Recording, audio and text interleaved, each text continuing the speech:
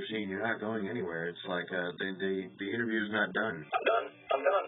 No, you're not done. You're going to sit down and we're going to have a talk about this. You got a serious problem. Kill me, but you do not have the right to judge me. Boom. I'm not judging you, but I think you're on meth.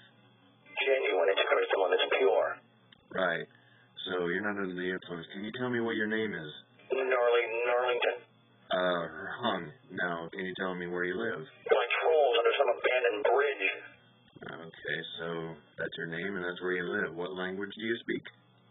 Pure and complete gnarlyisms.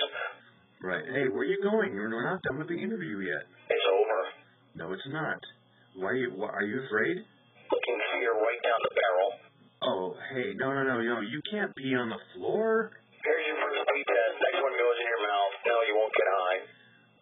You're a little strange. You know that? Safe and a little weirdo with his guts strapped in, begging